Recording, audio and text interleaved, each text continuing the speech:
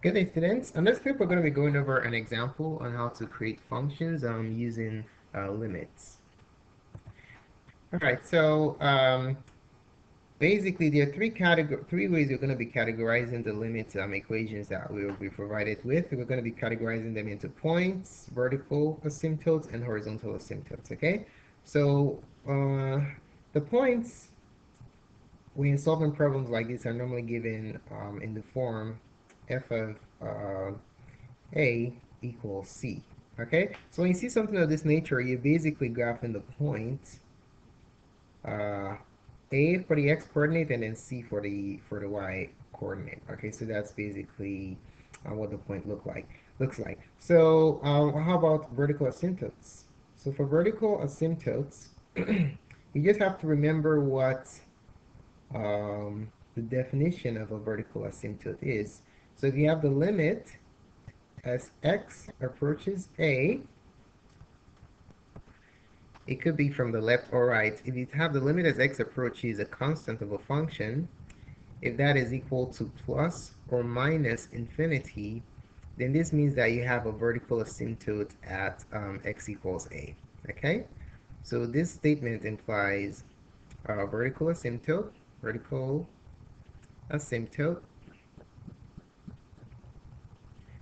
at x equals a. All right?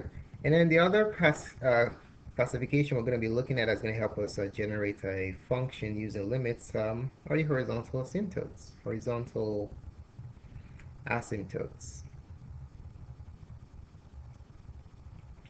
All right, so when do we have horizontal asymptotes?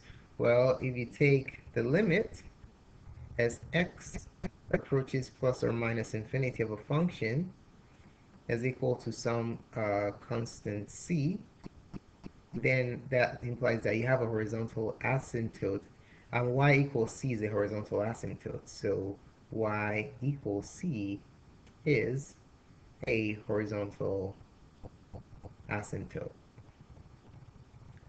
All right, so this is basically what is going to guide the construction of our function. All right.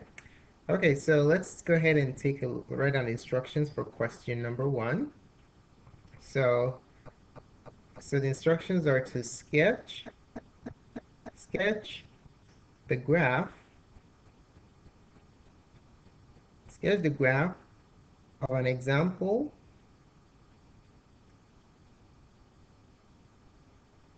of a function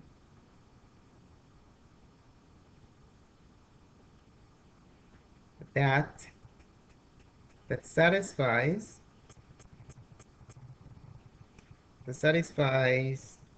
all of the given conditions. Okay, all the given conditions. So you're creating an example. It's not exhaustive. There are multiple answers that could satisfy the conditions that are given, but your task is to sketch a graph of at least one example that satisfies the given conditions. Okay, so for number 1, we have the following limits. Limit as x approaches 3 of the function is equal to infinity, and then the limit as x approaches -2 from the left of the function is equal to negative infinity. The limit as x approaches -2 from the right of the function is equal to infinity. Okay? And then we also have the limit as x approaches infinity of the function is equal to 1. The limit as x approaches negative infinity of the function is equal to -1, and you have the statement that f of 0 equals 1. All right? Okay, so let's take a look at all those limits. Let's see if we can classify them into their respective areas or categories using points, vertical asymptotes, and horizontal asymptotes. Now, whenever you're approaching a constant value and the function goes to infinity or negative infinity, in that value, you're going to be having vertical asymptotes. Okay, so if you look at these examples right here, the first three all are vertical asymptotes. We have vertical asymptotes there because they all go to infinity or negative infinity as x approaches a constant. Okay, so for let's leave it. So this one right here, let's see how we can categorize them. For all these three, we have this are vertical asymptotes. So put an arrow right there. So these are vertical asymptotes. All right, because they all go to infinity or negative infinity as x approaches a constant. Now, if you take a look at these two, what condition do they satisfy? As x approaches negative infinity or infinity, you have your horizontal asymptote. So these two are your horizontal asymptotes. Okay, so these are your horizontal asymptotes. All right, you can notice that at infinity to the right is 1, to the left is negative 1. Now, what on earth is this? F of 0 equals 1? Well, this right here is simply a point. Okay, the points 0, 1. All right, now that we have all this information, we can go ahead and sketch our graph. So draw your y-axis, and then draw your x-axis. All right, we have a vertical asymptote at 1 and 3, so let's, at negative 2 and 3, so let's calibrate it this way. 1, 2, 3. This is positive 3. And in the other direction, negative 1 and negative 2. So this is negative 2, this is negative 1. All right, so we have a vertical asymptote, two vertical asymptotes. The first one is at negative 2, and then the other one is at 3. Okay. All right, now let's label our coordinates, our axis too, so we don't get confused. This is f of x, and this is x. All right, so we know that up here, this is infinity, this is negative infinity for the vertical asymptotes, and then for the x, this is infinity right here, and this is negative infinity. We go to the end. Okay, now for 3, we notice you're approaching 3 from both sides, right? So for this side is 3 from the right, and this is 3 from the left. This is negative 2 from the right, and this is negative 2 from the left. Okay? So in this problem, as you're approaching 3 from both directions, your function is going to infinity. So I'm going to let's start from the center. So we have the point. What point is this? This is the point 0, 1. Okay? All right, so let's go ahead and grab that point. 0, let's say this is 1, 2, 3, 4, 5. So 0, 1 is right here. All right, so there goes the point. Now as you approach 3 from the right, from the left, the function goes to infinity. So we have it going in this direction, approaches your vertical asymptote, and then it shoots up like this. Okay. When you're approaching 3 from the right, it also goes to infinity. So it's going to be coming down in this direction. But let's go ahead and also sketch our horizontal asymptotes. When you're going to infinity, the function was approaching 1. So towards the right side right here, we have a horizontal asymptote at 1. So let me bring that down. So as the function goes towards the end, it's going to be approaching this horizontal asymptote. And at the left-hand side, you have a horizontal asymptote at negative 1. So let's put negative 1 over there. So let me scroll up and show you what I'm talking about. So these are your horizontal asymptotes. On the right side, your horizontal asymptote is 1. So like the one, this line right here, 1. And on the left side, it's negative 1. Okay, if they were the same, I would have just made one asymptote across the entire coordinate system. But since you're different, I just kept them to their areas. All right. So now this function, we start from 0. It approaches this vertical asymptote. From the right, as it approaches 3 from the right, it also goes to infinity. But where does it go as it approaches infinity? As it approaches infinity, the function approaches 1 as x approaches infinity.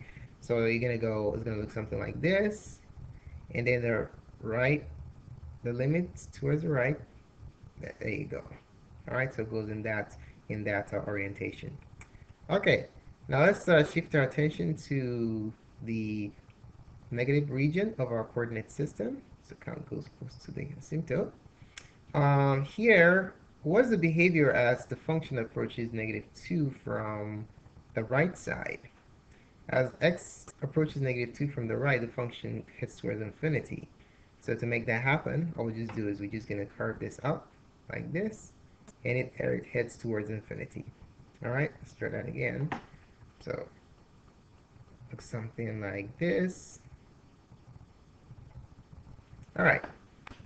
How about on the left side of -2? As the function approaches -2 from the left, the function tends towards negative infinity. It shoots downwards as it approaches this vertical asymptote from the left. So it's going to look something like this, downwards. And then as it approaches negative infinity, as x approaches negative infinity, the function approaches -1. So that's the other horizontal asymptote. So it goes something like this, heads towards that, and then it curves. Okay, let's draw that again. Do that.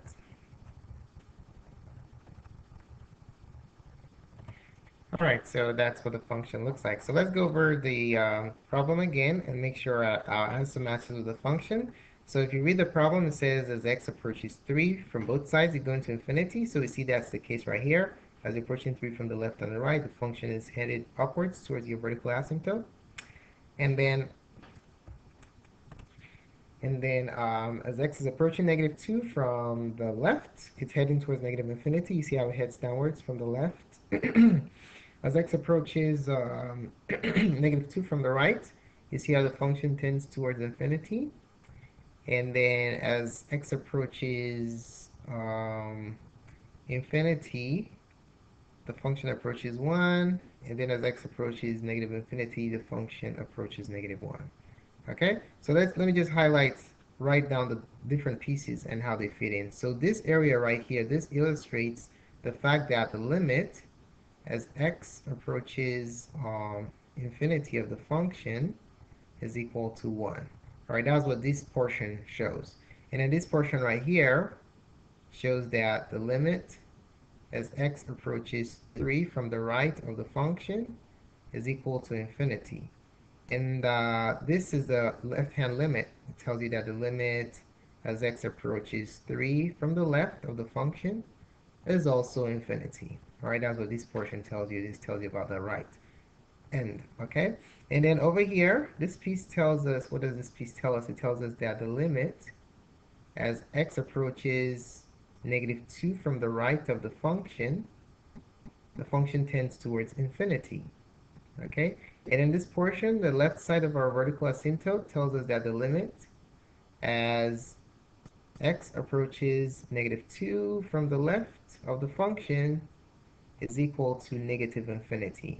All right, and in this last piece right here, it tells us that the limit as x approaches negative infinity of the function is equal to -1. And this is your horizontal asymptote. This is one of your two horizontal asymptotes. Okay, so hopefully this annotation helps you see how it's constructed. But this is not the only solution. This is just an example of a curve that, a graph that satisfies all the three conditions, all the 6 conditions mentioned earlier.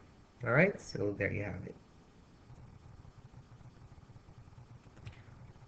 So thanks so much for taking the time to watch this presentation. Feel free to subscribe to my channel, and please post a comment to let me know what you think about this presentation. You can always click like if you liked it. And also feel free to share it with your friends via your social networking program. Thanks again for watching, and have a wonderful day.